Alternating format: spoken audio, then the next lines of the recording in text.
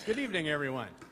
Welcome to this is the 5th edition of the Long Point Debate, which has been held every election cycle since 2007. Thank you. My name is Dave Emmenheiser, and I'm president of the Sea Bluff Homeowners Association, and I'm proud to serve as your moderator this evening. Marion Hall, who is helping everybody come in. If you want to give Marion your questions, she'll slip them to me. It looks like we already got 25, which I'm not sure. We'll get to all of them tonight, but thank you very much. And the only cautionary note is when you make a question, please make sure it's just to everyone that's running this evening.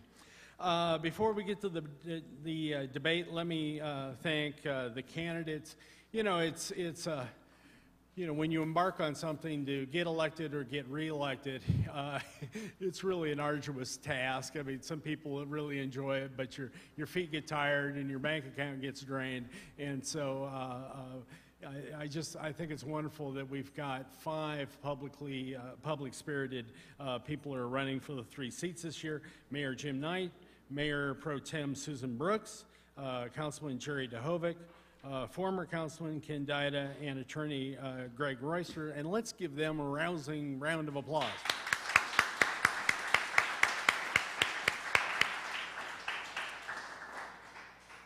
As most of you know, the election is going to be held on November 3rd for the 3 seats on the Rancho Palos Verdes Council, and this evening we have 5 candidates. Before I get to the rules tonight, let me introduce our volunteers and our sponsors and city staff. Bill Henry, who I see in the back of the room, and who's a president of the Sea Hill Association. Marion Hall, who's a past president of the Sea Hill Association. And Earl Butler, where's Earl, from president of Via Pacifica Homeowners Association. I expect Lowell Wiedemeyer to be through our door. He's the past president of the Abalone Cove Association. And then for the Sea Bluff Association, I have the pleasure of serving as president, as I mentioned. And let's see, we have Jolene Merrill, who's on our board, Bill Tillotson, who's on our board, and then Bob Nelson, who is a past president and current chairman of the RPV Planning Commission. Bob will serve as our timekeeper this evening. And I want to especially thank our city staff who have supported our efforts to bring this event to you. Doug Wilmer, our city manager, Carla Mariana, Dan Troutman, who's head of the parks, Marcella Lemke, Mark Doty, and Rocco. And Rocco, I apologize for not getting your last name from RPV TV.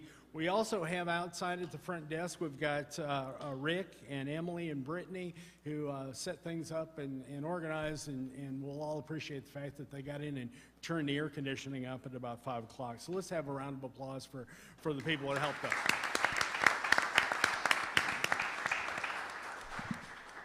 Let me just, quickly. I got a question the other day. Well, what's the Long Point neighborhood? And so the Long Point neighborhood is the part of Rancho Palos Verdes that kind of starts with Charanea and runs over to Abalone Cove. It's a peninsula that sticks out in the Pacific Ocean, and we have a little bit of everything in our 5 HOAs, from oceanfront homes to single residents, the condos to apartments, and as I mentioned, Charanea Resort. And so we have the same problems as the rest of the city, but at other times our problems are a little bit different. The rules this evening, we have a real treat because we only have 5 candidates, and therefore we'll have an opportunity to hear in detail from each of them about their vision for our great city and their guiding principles of good government. Each candidate will have 3 minutes to introduce themselves, and why don't we do that from the podium? Let's do the opening and closings from the podium, and then once we get into the Q&A, each candidate will be asked the candidates will be asked a common question by the moderator, and you'll have 3 minutes to respond, unless you want to make it a little bit shorter. At the end of the question and answer period, each candidate will have 3 minutes for the concluding remarks. Bob Nelson will be our timekeeper. Bob, any rules of the road you want to talk about? All you have to worry about is the yellow card. The yellow card says 30 seconds. The red card says game authority. I can't see you. Come on, you gotta sit up here. Can you sit up here, Bob? Really? I cannot see you. Sorry.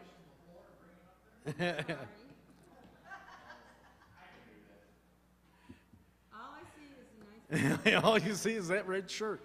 I see a pink shirt. Okay, so it's going to be just like in soccer. Yellow is a warning.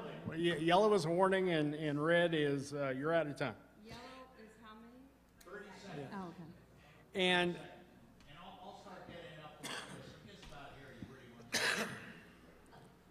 any other questions or issues from the timekeeper? If not, then we'll go for about an hour. We'll have a quick break, see if Mark needs to change the tape or anything like that. And so let's begin with the introductions. And Greg, I'm going to go from left to right. What? You want to come up? Yeah, wait, if you would, please. Oh, he's gonna have us speak up there. Oh, I'm sorry. On my left. Aren't we? You're right. Oh, we're doing second, please. On the podium. You ready? Okay, great. Good evening. My name is Greg Royston. I'd like to thank the folks at Long Point and Seabluff for putting on this forum and giving me the opportunity to introduce myself. I'd like to tell you about myself, why I'm running, why I think a change is needed, and finally what I'll bring to council. First about me. I'm a small business owner and I'm a real estate attorney with an office here on the Hill. I've got more than 20 years of legal and business experience, including more than 8 years in public accounting and tax. I'm not a litigator. I'm a transactional attorney. I work at keeping people and businesses out of court. On a personal level, my family and I have lived in RPV for about 10 years. I'm married and I have 2 boys, both of whom are in the PV schools, as is my wife, who teaches art in the PV schools. I've been involved as a volunteer in AYSO, Little League, PV basketball, and over the last 7 years, actively involved in Boy Scouts. I'm on the board for my local HOA of about 300 homes and was recently re-elected by unanimous vote. I act as its liaison to CHOA, which deals with citywide issues. I've also recently finished RPV's Leadership Academy. So why run? I'm constantly trying to teach my kids as a parent and through Boy Scouts the importance of giving back. For me, it's about practicing what I preach. It's about integrity and accountability. It's about helping the community because I can. This election is not personal. I just believe that I can offer a different skill set. It's about trying to make our city better.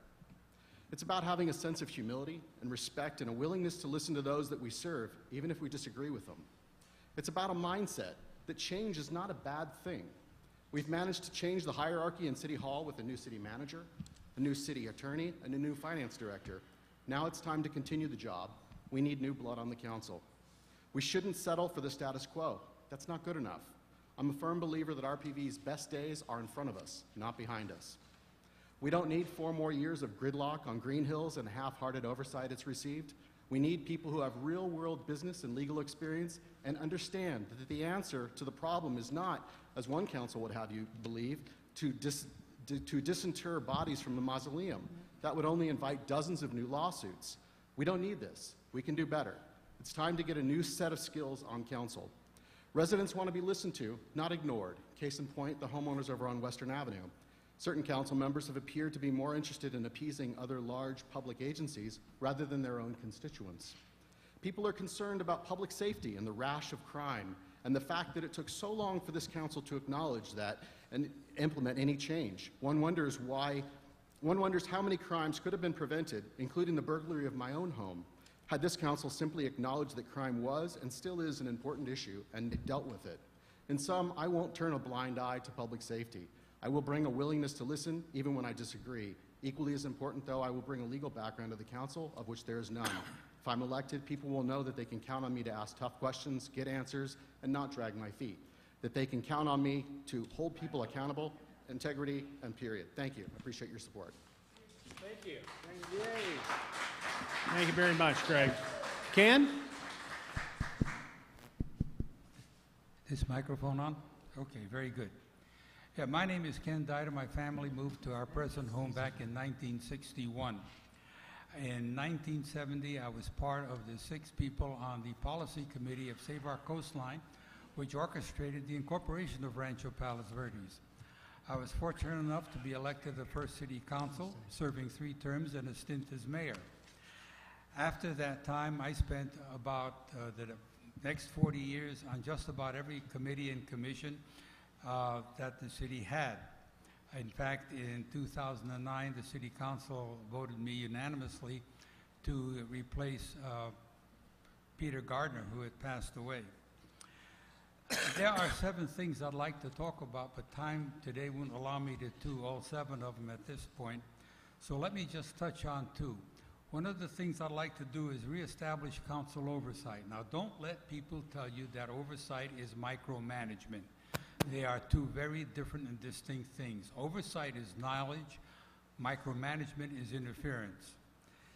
With a lot more knowledge on the council and a more diligent effort, you intend to take that and create a atmosphere in the city with the people and the staff to be more diligent, more thorough in their work, make fewer mistakes. Because let's face it, mistakes cost money. And it doesn't cost the city money. The city has no money. The only money it has is the money it gets from you on taxes. So they're spending your money either on extra staff time or potential litigation. So we need to improve that oversight by the council so they have a better knowledge of what's going on. The second thing I'd like to talk about is transparency. You take a look at some of the agenda items and you'll say, this meets transparency goal this meets transparency goal that. A goal is a definitive end product with a schedule and a budget. And I'll grant you that most of those don't meet that test. Transparency needs to be something more definitive. The city did adopt a spreadsheet for compensation for the employees. They modeled it after the one I spent 2 years developing with the city staff and some of the council members. It was the first in the nation, I think, and it's a great beginning. They've taken another step. The other step has been OpenGov. OpenGov is at a higher level, doesn't get down to the details that you need to get to so that you really know what's going on. Because you need to look at what has passed by the voters and what the ordinance says. An example is we passed the storm drain user fee, yet the ordinance says water quality and runoff. That's too broad an issue. We need to get more definitive. Thank you. Thank you. Round of applause for Ken. Jerry, you want to be I guess it's an option. You can come up or sit. Thank you. I do enough sitting. Thank you. Good evening, everybody, and thank you for taking the time out to be with us tonight and giving me the opportunity to speak to all of you. My name is Jerry Dahovic, and I've had the pleasure of being one of your city council members for almost 4 years now. I also served as mayor of Rancho Palos Verdes in 2014. As I've said many times before, serving on this council truly is an honor and a privilege for me, and I'm very humbled and grateful for the opportunity to be your representative and work on your behalf. The last 4 years has gone by very, very quickly. I'm proud, actually very proud, of my last 4 years on council and the record I've established. As I've said many times before, I love the city of Rancho Palos Verdes, and I'm passionate about the city and its future. I want to continue to be an integral part of shaping that future. I, like you, care deeply about our city. We are really, truly very all lucky to be living here, and I can honestly say that I don't think there's a finer city in this great country of ours. One of the primary reasons I enjoy serving on council is that I do believe in the ideal of service, the practice of getting involved, proactively giving back to the community, and being part of the solution. As such, I believe with my experience in serving on council, my education, my military training, and my 28 years of business experience, I do offer a unique skill set and expertise and perspective to continue working for the betterment of Rancho Palos Verdes. Quickly, by way of background, I was born in San Pedro and raised on the east side of the hill in Rancho Palos Verdes. I'm the only candidate who can proudly say I grew up in RPV. I'm a graduate of the United States Air Force Academy, and I attended undergraduate pilot training. I currently am an owner, partner, and director of a large investment brokerage firm in Orange County. I've served on numerous independent industry committees, panels, boards, and also as an expert witness in many legal and arbitration actions. My expertise is in financial, compliance, regulatory, corporate governance, and in employee matters. I owned a small business for 5 years in Rancho Palos Verdes, and I also served as vice chair of the Finance Advisory Committee in 2011. I was also, again, mayor in 2014. My primary objectives on council are simple, and they have been and always will be to protect, preserve, and improve our quality of life. I believe that starts in dealing aggressively with public safety issues and our infrastructure issues. Second is ensuring that the city's financial health and well-being is mentored through responsible, conservative fiscal policies. I will continue to run the city like a business, making the often tough decisions between needs versus wants. Third is true transparency, oversight, and accountability. The council works for the citizens of Rancho Palos Verdes, and if re-elected, I will work to ensure full and complete transparency in all city matters. I keenly understand that I'm accountable only to you, the residents of Rancho Palos Verdes. And finally, we need to protect our rural heritage by balancing our beautiful open space with the need for intelligent development and active use facilities for all residents. I look forward to discussing these issues with you tonight and well into the future. Thank you very much. Jim? Thank you, Jerry.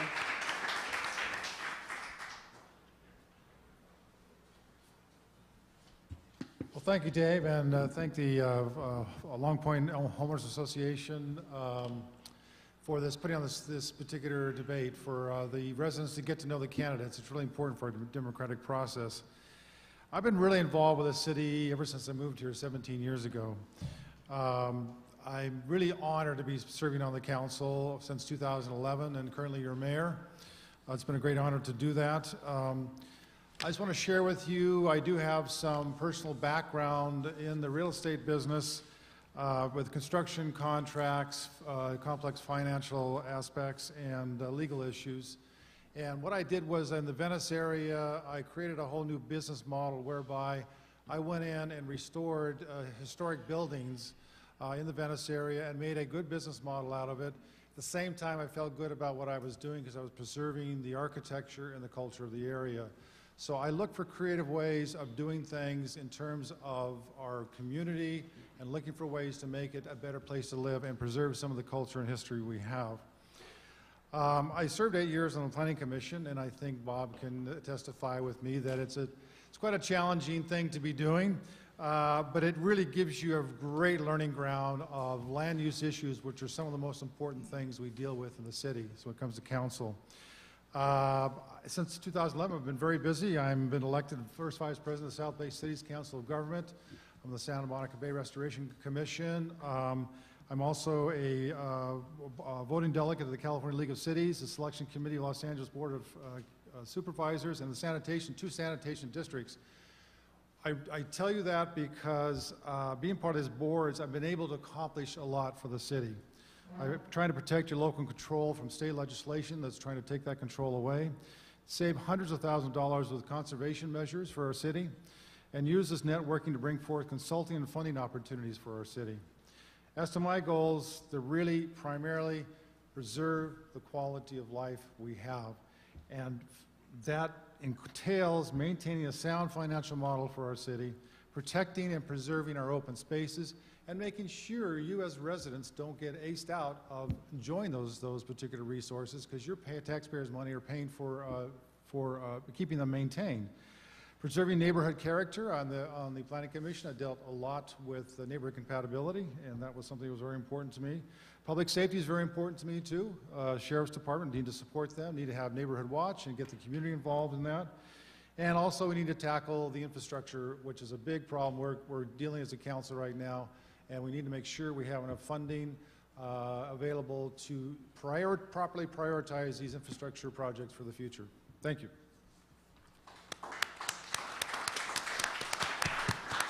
Thank you, Jim. Susan?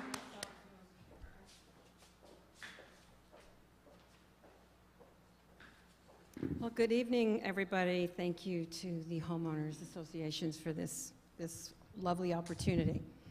I'm no stranger to public service. I'm no stranger to this community. Most people know me. I've been here for 30 years. I've been working as a teacher in the public schools here. I graduated from Columbia University with a master's degree in a long time ago, and have been able to really make some wonderful strides with this wonderful community. I was privileged to serve on the City Council in the early 90s and prior to that on the Planning Commission. I came back to the City Council after having served on various boards and nonprofits throughout this community because I was concerned about the direction that I saw the city going. I think that in the last 4 years, this City Council has done so much. We have made great strides. We have opened up great transparency options. We have rebid all the major contracts. And as a result, we have a new city manager, we have a new city attorney, and every council member would probably agree that I was the driving force behind the hiring of our new city attorney. This is very important because we have new challenges to face. You know, the Pope was here last week, and he talked about children, and he talked about grandparents, and the legacy. The children are the strength for the future, and the grandparents are the memory, and they're the principled people. Without the grandparents giving the principles to their grandchildren, we wouldn't have any future. Fortunately, we have great schools in Palos Verdes, and we have a wonderful city with great principles. I support the underlying principles of low-density, semi-rural environment, whether we operate with fiscal prudence. But we have some really important goals to look forward to. We have employed new crime prevention programs that they're going to be measured. We've added major changes to our sheriff's budget because of the wake of crime. Crime has increased throughout the state. Thank you, Prop 47 and AB 109. But we in Rancho Palos Verdes have put our money where our mouth is, and we're going to make these changes. So you're going to see increased patrols, cameras, more volunteers on patrol, a lot of activity. And quality of life. Everybody here, you look around, in the last 4 years, we have changed drastically. What is going on? I mean, from the switchbacks to kids jumping in the coves to the reason to make these changes, I was instrumental in making the motion to jettison Gateway Park for that reason. We needed to realize that we have to serve the people in our community. We need to put our residents first. And I look forward to the evening with you. Thank you.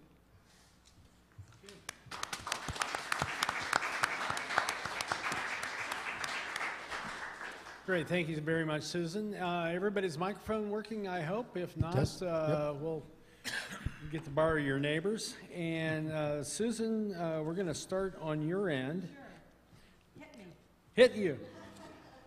What is the greatest challenge to the city's infrastructure, and what do you think the city should do about the city council? Should do about it? Wow, our infrastructure needs are massive. Our greatest challenges, they not only lie with the landslide, which we all know is the largest landslide in the Western Hemisphere, but they also, our infrastructure needs are our aging streets and roads, our storm drains. We have a variety of problems that must be met. So it's estimated that we have $90 million in massive infrastructure needs. On top of that, there's an additional $40 million of state and federal water quality mandates. You know, when I was on this council 22 years ago, we didn't have all these state and federal governmental regulations that come with grants and a lot of other things that are very, strings come attached with these, and it becomes a real problem.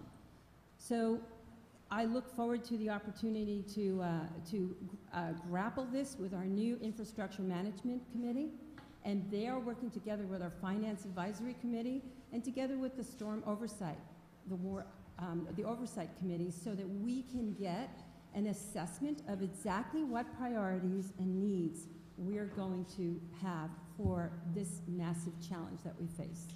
Okay, thank you. And let me remind everyone, we're going to hold applause until the candidates' concluding remarks. And Mark just told me, ask everybody to pull the microphones closer to them. Greg, probably you in particular. Great, thank you very much. Okay, and Jim, same question? Okay, yes, we do have a lot of infrastructure needs. It's not as if our city is completely falling apart. I mean, obviously our streets are nicely paved as they are, but it takes a lot to maintain that. We as a council are looking at a longer term process than just fix it and try to keep it going. We want to take a 30-year look at this and make sure we have the funding available to take care of these things. Storm drains are very important. I don't know if you remember Western Avenue when it had a sinkhole. That is a result of a CMP pipe that leaked at the bottom, and when the storm came through, it took out the ground underneath, and there you go, you got a hole. Those are the kind of things, some of these storm drains run underneath people's homes. Those are the kind of things we really need to be on top of. The other issues, Mayor Pro Tem Brooks mentioned the MS4 permitting process is coming forth. There's a whole new set of regulations coming down from the LA County Water Quality Control Board that are going to be requiring us to really put a lot of money into our storm drain water quality, both on leaning toward the Santa Monica Bay and into the Machado Lake on the other side. So that's something that's kind of an unknown right now. There's still a battle in terms of what will be required for that. We need to sit down and prioritize our infrastructure needs because we don't have enough money, even with the reserves, to take care of all of our needs. So the committees will be helping us look at this, the IMAC and the Financial Advisory Committee and the Water Quality Control, the Storm Drain User Fee, the Storm Drain Committee will help us take a look at these particular issues and give us some community input as to what the priority is of the public, but that will have to be weighed against the Public Works, who understand really the condition of some of our infrastructure, and we at council will have to make some decisions down the road. Very good. Jerry? Thank you, Dave. As I think of infrastructure, I remember when I first joined council, we had a list of funded and unfunded projects, and I think the unfunded project list totaled somewhere around $130 million. And the sky was falling. We've got all kinds of things to do. We don't have the money to do it. But then we stepped back, or I stepped back and said, there's a lot of wants versus needs there. And, spending $2 million on Grandview or $3 million on Lower Hess and all that, those are all wants. Those aren't needs right now. The city of Rancho Palos Verdes is a very young city. As far as our infrastructure goes, we inherited a lot of it from the county, all of it from the county, actually. Our roads are in the top tier. I think our roads are in great shape. We did a good job on Palos Verdes Drive East. The question basically was, what is our biggest infrastructure issue, Dave? Is that Yes. the question? There are a lot of infrastructure issues, as my two colleagues said here, but the top three, storm drains, sewers, and Portuguese Bend. I didn't hear Portuguese Bend mentioned there. That is a major financial drain on the city. Depending on what year it is, we spend $500,000 to $1 million repaving that road. We're about to spend $3 million realigning that road. We spend money on dewatering wells. And what was very disconcerting to me is we held a special meeting on that topic 2 or 3 years ago and had many experts there. And the answer, when I asked one of the experts, who will remain nameless, when I said, well, what is the solution? We can put a man on the moon. We got to be able to at least slow this thing down a little bit, because we can save some money if we slow it down and don't have to do all this remediation. And the answer was, well, in about 250 years, it'll stop moving. That wasn't a good answer for me, and I was a little taken aback by that, and I took it in the spirit it was intended, but that's not a good answer. I think we can do something there. So I think Portuguese Bend is one of our biggest issues. Storm drains, obviously the big holes we had there, I think we're doing a good job on that front, and we will maintain that. And our sewers are actually in pretty good shape. So short answer is Portuguese Bend, Dave. Thanks. Very good. Thank you, Jerry. Ken? Portuguese Bend outshines about everything else in terms of a liability this city has. The council was really concerned of PV Drive East, and they buttressed one of the setbacks because it would cut the street in half. What happens when PV Drive South and Portuguese Bend disappears? This is something that is hard to even contemplate. would have Portuguese Bend Bay. 1983, a number of experts, including Dr. Perry Ailey, who everybody remembers as being the geologist who helped us with Abalone Cove and Klondike. And by the way, the Geological Hazard District legislation for those two was created by me and taken to the Senate for approval at the state level. We didn't use that for Portuguese Bend. However, he and a number of civil engineers come up with a proposal of a preliminary plan. That preliminary plan obviously would need to be refined. It was just a preliminary plan. It would take a bit of time. But in about 2 or 3 years, it could have been refined to the point where it would be workable. Now, everybody's concerned about how much money that costs. When we did Abalone Cove, we went for a bond issue, and people said, you're not going to get anybody to buy bonds on moving land. They were all subscribed before we were even out there publishing it. So you can get bonds on that. And so it doesn't have to be a complete city coffers attack. You can bond it. Had we bonded that at the cost estimated back then, over a 30-year period, today, Portuguese Bend would have been controlled approximately to the same degree as Abalone Cove.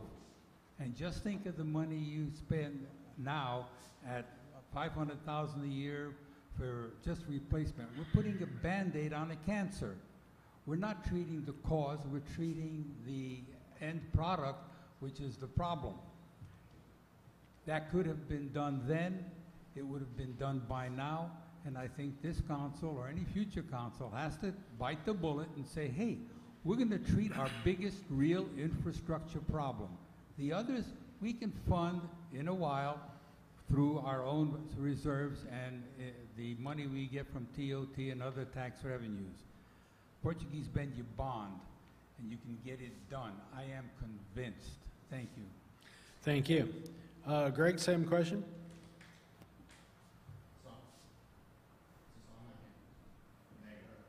Can you borrow cans? Sure. While Mark works on the... Can you hear me now? Yeah. Okay, very good. I think in terms of the physical asset here in the city, I think I would have to agree with Jerry and Ken on this, that it would be Portuguese Bend. The problem as I see it is that we don't have a long-term plan for Portuguese Bend. One of the things that I learned from the city is that they're in process of trying to create a long-term plan, but they don't have one. It's a piecemeal plan. They need to be able to deal with that on in a bigger picture, and whether it's a bonding issue, as Ken suggested, or something else, those are things that have to get looked into. On a regular basis, I think it's really important to be able to take care of deferred maintenance so that you don't let your assets depreciate. But more importantly, I think it's the preservation of the money that we have. And it's really going to be important that we don't spend it in silly ways, where we get involved in projects, and a lot of times projects, I think, the popular ones are the ones with the big dollar amounts. Oftentimes people want to have a feather in their cap and basically say, we've basically managed a big project like San Ramon, and it was $19 million, and now they're getting big awards for it. There are issues with San Ramon. Yeah, it's great, we got it done now, but there's still issues that come into play with that. For instance, we've now accepted all of the liability. It used to belong to LA City and LA County. Now we've moved it, and now it's entirely belongs to the city.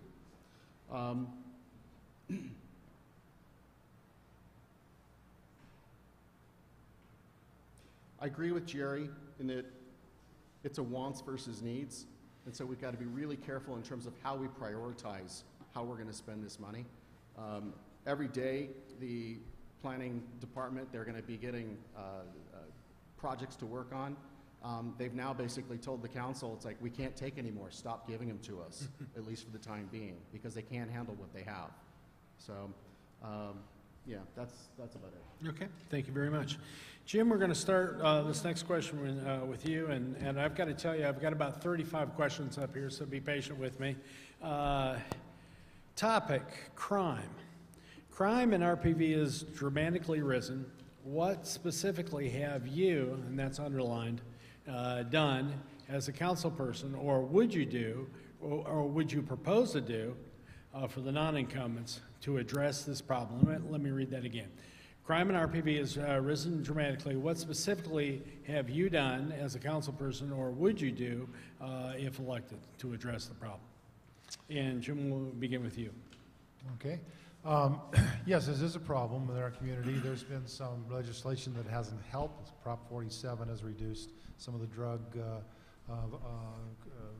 crimes from misdemeanor, from felonies down to misdemeanor. Myself and my fellow council members here have increased the budget for the sheriff. We have 2 additional patrols we put on to patrol around just for Rancho Palos Verdes.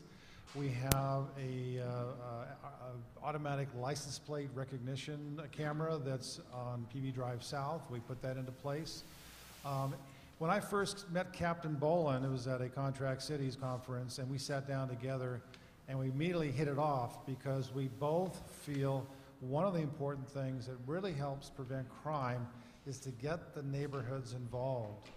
Get out there, get the sheriffs out there to talk to the neighborhoods, let them know what the crime trends are, sit down and talk to them about how they can prevent crime. There's still people that are leaving their cars on the street unlocked with a computer in the front seat. Those kind of things. But there's even more things we can do to help the citizens know and get them the numbers they can call to the sheriff if they see something that doesn't seem right in their neighborhood. There actually has been a criminal caught as a result of someone calling in the sheriff and said, there's this car out here, it doesn't seem right. It's a blue whatever make it was, and I think they even wrote down the license plate number. That person was caught having stolen some property within the community. So it's really a multitude of things. I also want to encourage the volunteer sheriff deputies. They help a lot because what they do is they can take care of a lot of the things that the sheriffs might have to be like at the desk or the counter or something, and get the deputies out in the field, patrolling around the community. So those volunteers help a lot. They're tremendous help to the city. So I really feel there's a multitude of things we have done, and we can continue to be vigilant and make sure we focus on exactly what crimes are happening and how to prevent them. Very good. Cherry? Thanks, Dave. It's difficult to act unilaterally and make a difference, but several of the things I've done personally is I've gotten very involved with my HOA. I'm the block captain, and I'm intimately involved. We're looking at cameras in my particular neighborhood. I've also spoken at many HOAs over the course of the years, and actually, to Jim's point, talked about what they can do to prevent crime. It's an education process. When you got people, including my wife sometimes, leaves her car unlocked and leaves something in the car, you're asking for problems. You know, people need to be educated. It needs to be hammered over and over and over, because a lot of the crime we see is crimes of opportunity and is clearly preventable as far as I'm concerned. One of the things that I did do, and I was adamant about, and I hate to use the term, but it's more boots on the ground. I was an advocate, a staunch advocate of getting those 2 additional sheriff units out there. I know that there are some in the community that think that they're too expensive. I disagree. Safety is job 1 on this council. Public safety. Job 1A is infrastructure, but safety is job 1. And I believe, as Captain Bolin has confirmed in many conversations with me, that the more sheriff's presence you have out there, it is significantly a deterrent in crime. And you move people around, they're not in one spot. You know, these criminals are smart. They know where the patrols are going to be and what have you, so we have to be a little bit smarter than them. And those are the kind of things that I talk about with Captain Bolin. We also did fund the volunteers on patrol and encouraged people to participate by offering to pay for their uniforms and training, and actually bring on additional vehicles for these people to get out there. Again, more boots on the ground, so there's a visibility here. The ALPR readers, I think that's great. I voted for them. The stationary readers are a cost-effective tool and should help. But there's going to be a debate at some point about cameras at the primary entrances of this city, and I know that that's a big topic for a lot of people, and it depends how you do it. I'm not an advocate for filming everybody and keeping it in perpetuity and turning it over to Homeland Security, but there's a bunch of different ways that we can do something with respect to video surveillance. We only have 5 or 6 primary entrances in the city, so I'd like to investigate that.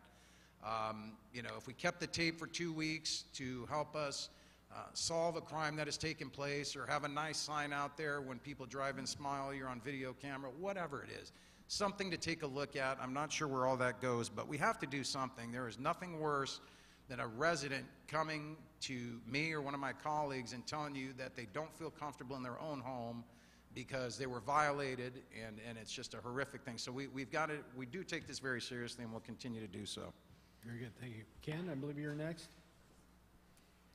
More boots on the ground. Yes, that's got to be done. But it was done when we had the original contract with the Sheriff's Department, which I negotiated with them. Instead of having patrol cars sitting around corners and on side streets to catch speeders, we had them driving the streets almost constantly. How many of you experienced the fastest reaction time of a human being when you see a police car and you're driving down a road and your foot comes off the accelerator? You talk about traffic calming. That's traffic calming. Now, the burglaries that occur in automobiles, although they change over time, for the past 10 years, the trend line has been flat. Okay, so we get peaks and valleys, but there isn't a real different trend line. However, home burglaries are on the rise, and the trend line really has an uptick to it. A lot of that is education on the part of the people. It'd be nice if we lived as we did back in the 50s, could leave your front door open and things like that. You can't do that anymore. And with the way they're turning criminals out of the prisons today, they're looking for something else to do, and they're going to have an opportunity to do it if you leave your door open, if you leave it unlocked, that sort of thing. People have garage door openers, and yet you go down the streets and garage doors are always open. They wonder why things are stolen. We need to educate the people, as the others have said. But I think we need to revisit the contract and the performance measures that we put forth when we started. Over time, they have eroded, and I don't believe they are as effective as they can be. Thank you. Very good, thank you. Greg? In terms of what I would do, let's talk about the sheriff for a second. Boy, Greg, we've really cursed you tonight. Mark? Is he all right now? Are we good to go? Okay. You certainly got everybody's attention there. Sorry about that. Let's talk about the sheriff for a second. One of the things that they do really, really well is they respond. I've called them on numerous occasions, and they show up. The problem is they're human. They can only be in so many places at one time. And with the addition of 2 additional sheriffs or 2 additional shifts per week, I think when we have a huge budget surplus like we have, all of a sudden $250,000 a year for one person, for one shift per week, $250,000 to me, that sounds like a lot of money for an annual basis. When a sheriff probably makes $60,000 or $70,000 a year, why in the world are we spending $250,000? As not being on the council, this is one of the questions that I would have asked Bolin. How do you justify this $250,000 per person? This is $500,000. That's a lot of money. And the problem is when we have these big budgets, these huge budget surpluses, is that it becomes silly money. And people just think, we got this extra money, just throw it at it. The problem I also see is that I don't think enough questions are being asked in terms of options. In the last debate that we had, somebody had ventured to say that it's like, we can't have private security here because it doesn't work. Not true. The city of LA partners up with LAPD. I used to work downtown for years. They use private security down there, and it works beautifully. They take care of all the problems. The city of Downey uses private security. It works. There's no reason why we can't be using this too. I talked to Bolin, and he agrees. You need more eyes on the street, okay? But the question is, do you need guns or do you need phones? If you got a phone and you've got private security and they call Lomita Sheriff Station, goes back to the first things that I said. They respond. If the private security is circling our streets for $500,000 a year, you can get a veritable army on the streets. They respond. They tell somebody, you got a problem down in Golden Cove. You got a problem over on Western Ave. You got a problem in Silver Spur. You got a problem down by Jerry's house by Trump. They respond. They know where to go. But the problem is, if you only have 2 people, you don't know where to go. They're human, and it's only 2 shifts per week. And that's one of the misconceptions that I think people don't understand, is that it is only 2 shifts per week. It's not a 24/7 deal. We don't have that. The other thing that I would say is that, you know what, this problem was identified more than 2 years ago. And all of a sudden, this month is the first time we got new sheriffs. Don't drag your feet. That's what I would do. Very good, thank you. Susan? So, like a little correction time, these 2 patrol vehicles are full-time dedicated patrol vehicles, and by the way, these results are going to be measured, meaning that within the next year, the City Council has made a decision that we want to see measurable results. When you add boots on the ground, you want to see a reduction in crime. We also want to deal with the fact that we have our strategic team, which is our detectives.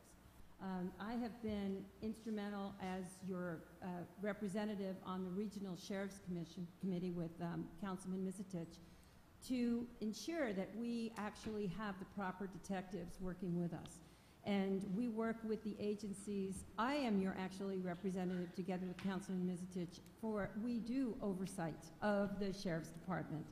And that's how the agency works. We work together with the other 2 cities, Rolling Hills and Rolling Hills Estates. And when I was mayor, when this crime in 2013 was really spiking, I was instrumental in getting a peninsula-wide bulletin, the exact same bulletin, to every single member of the Palos Verdes Peninsula, when that includes Palos Verdes Estates. All 5 emblems were on it. It told everybody we're in the middle of this crime wave and for everybody to pay attention to these needs that have to be met. Also, I've been instrumental in helping with the ALPR getting to the camera at Palos Verdes Drive South and La Rotunda.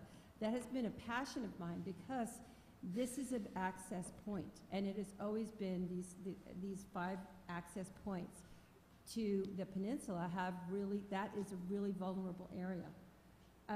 I started this out in 2011. We had one of our neighbors in our homeowners association, I was president, was robbed, and they were pushed down. They were elderly in their driveway, and I called everybody to my house as the homeowners president, and the sheriff came, and we buckled down with Neighborhood Watch. We have probably, I think, one of the strongest homeowners associations as a result. And I have since organized Neighborhood Watch groups as a city councilwoman with at least 3 other homeowners associations. So what have I done personally? A lot. And outreach, I would say that my little monthly coffees were very, very successful. People came, gave us information. I'm looking at one of the people in the audience here, and how critical that was in specific areas. And we were able to target and address these. Also, I have a newsletter, and my newsletter, if you're interested in getting on it, you can just contact me through the city and I'll put you on it, but it gives a lot of tips about crime and how to stop it. But measured results is key, and volunteers on patrol, we added hours and gave them the opportunity to give citations. So these locations matter, and targeted patrols. Thank you. Thank you. And we're going to jump to Jerry. Jerry's going to start out with this next question. Maybe this one could be a quick one. For all, do you have plans for running for a higher office or another position that could prohibit you from completing your term? Jerry? No. Thank you. You know, we may get it through all 35 questions tonight after all. Ken? Didn't then, don't now, and will not. Greg? No. Susan? Been there, done that. No. Good. Jim? If I want to stay married, definitely no. Oh. No, definitely, no, I have no plans at all. Okay, I think that person got their question answered. This is in the first person. I use Western Avenue when going to work. What is the plan for Western, and will it delay traffic? And Ken, we're going to start with you on that one. What is the question again? Yeah, let me read it again. All right. I use Western Avenue when going to work. What plan what plans are there for Western, and will it delay traffic? Ken, you're going to start with that one, please. There have been a number of proposals based on a grant that was put together that was, in my opinion, ludicrous, as the people did not understand the problem. The problem is simply traffic. The street just cannot handle the traffic in its current configuration. That needs to change. Ponte Vista is going to have a big impact. There's a potential for the new Navy site that's up for sale that has an access near PV Drive North and Western to also create another choke point. These things have to be addressed. We have to make sure that the first and foremost problem is that vehicular traffic can flow. The other problem is they talk about beautifying it. Some of the beautification was to have private people move their buildings, tear them down and move them to the sidewalk, put in a rail down the middle. Those were plans that people who did that wasted your money because it was your tax dollars that paid for it, even though it was a grant from another agency. We can do a lot to beautify that. One of the big problems in one area is telephone poles right in the middle of the sidewalk. I mean, who have heard of that? Yeah.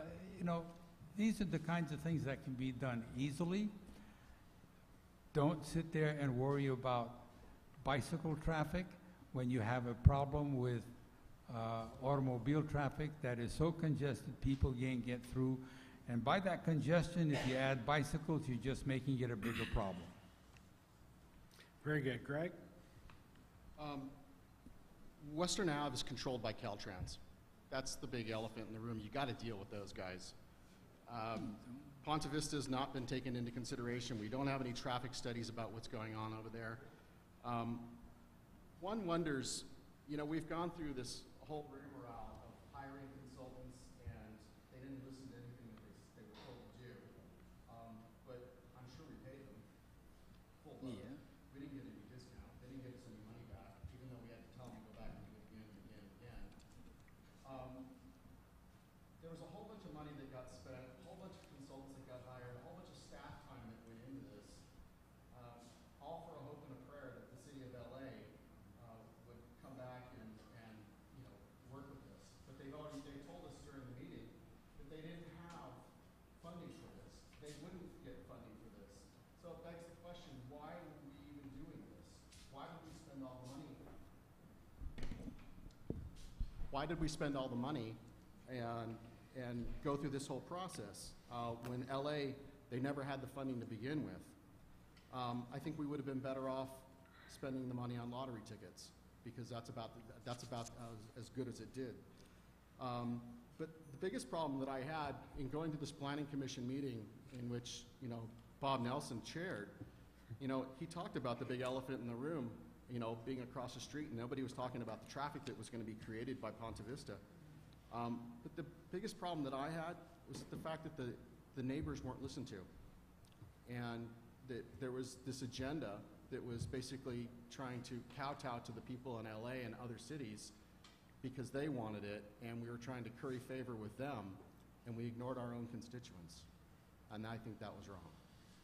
Very good. Thank you. Susan?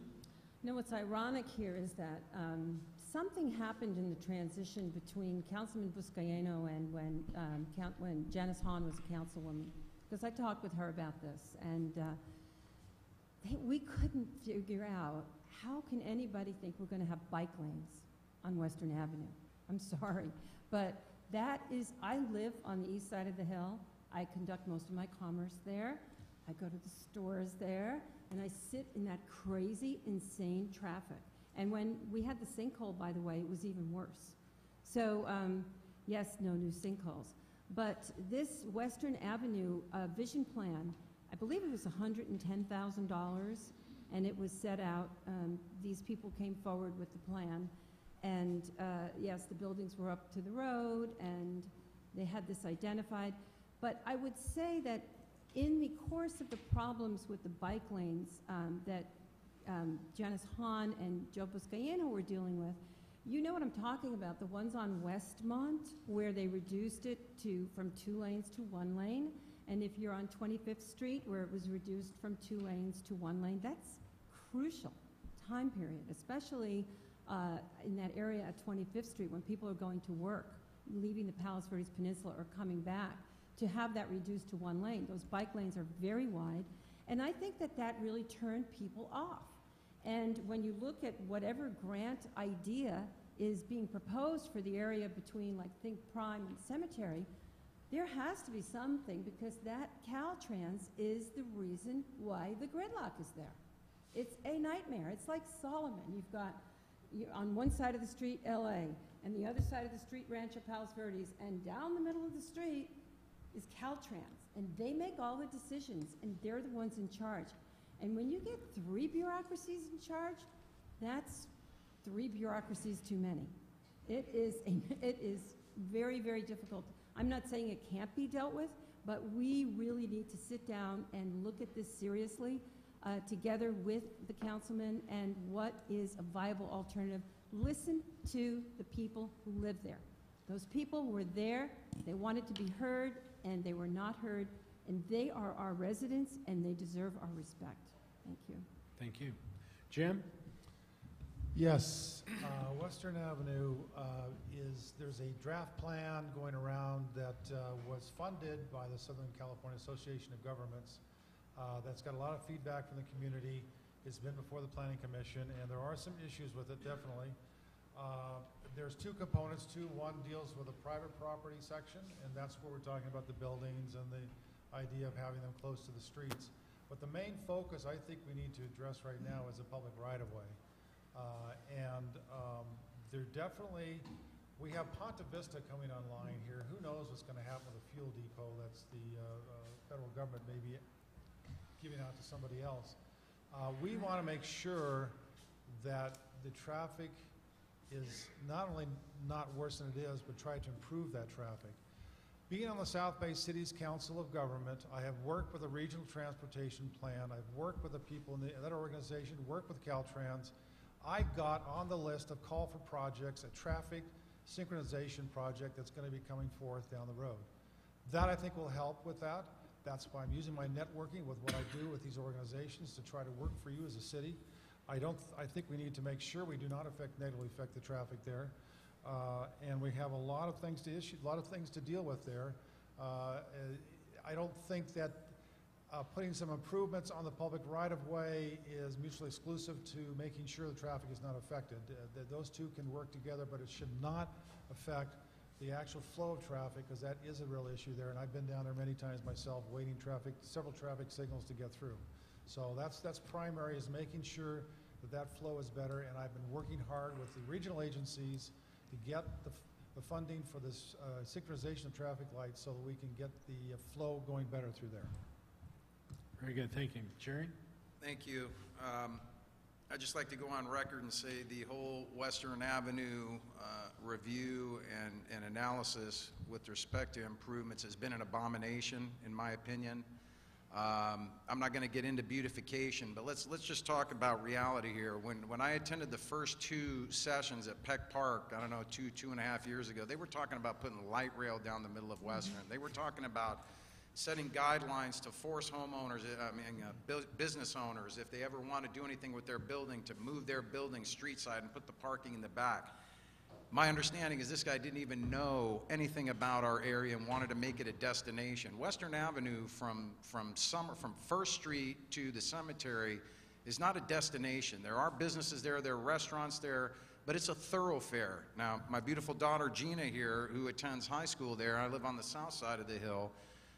My wife was traveling this week, and I had the luxury of taking her to school every morning this week. Okay, I usually go a different way, but I had to take her to school, and I could not believe the traffic that I saw. We tried, Gina, nod your head if we tried 4 different ways.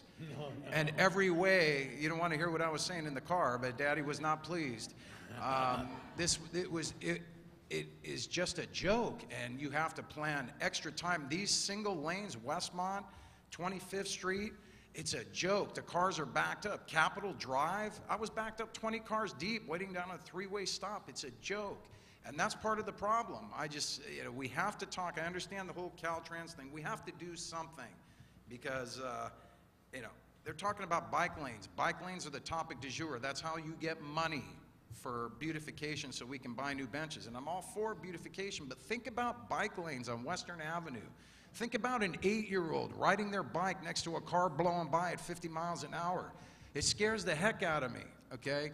And we're gonna adjust driveways and ingresses and egresses. You don't see kids biking on PCH. It's the same damn thing, okay? Excuse my language, but I'm very angry about the whole thing. We wasted money on that. We need to do something. I'm not sure what the plan is going forward. There are multiple agencies involved, but we're gonna have to get aggressive with that, and I am 100% not in favor of what's transpired thus far. Very good, thank you. Ken? Oh, he already did it. Good.